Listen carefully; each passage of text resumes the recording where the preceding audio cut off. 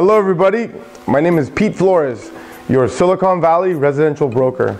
I'm here checking in with a local market update. We are in December, the middle of December 2018. Merry Christmas everybody. If we can start off with last year, 2017, in San Jose, you have your single family residences, your condominiums and your duets and your townhouses.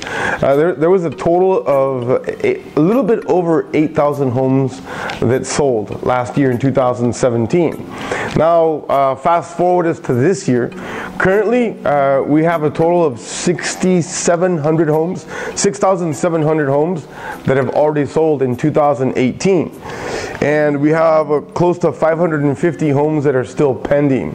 So we put those together, we're probably looking at around 7,300 homes for sale, which again roughly makes about a 800 home difference from 2017 to this year. The reason why I bring that up is because Silicon Valley, as you know, the job force is very strong. There is a lot of activity. Employment is very high here, and the market is still very, very strong.